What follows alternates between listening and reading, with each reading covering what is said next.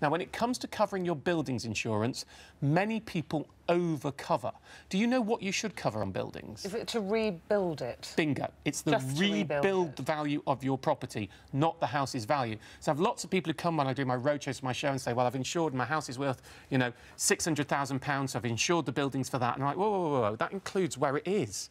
Actually, how much would it cost to knock it down and rebuild? In that case, it was £300,000. Because, of course, originally, when you're selling your house, you've got the garden, you've got the land, you've got whatever. So, of course, that's already still there. But also, where you are has a huge impact on your house's value. But, of course, what you're insuring is if something were to happen to the house and it would be totally knocked down, they'd have to rebuild it, how much would you pay them? And you cover that. Bricks and mortar. Bricks and mortar and building costs, not the market value.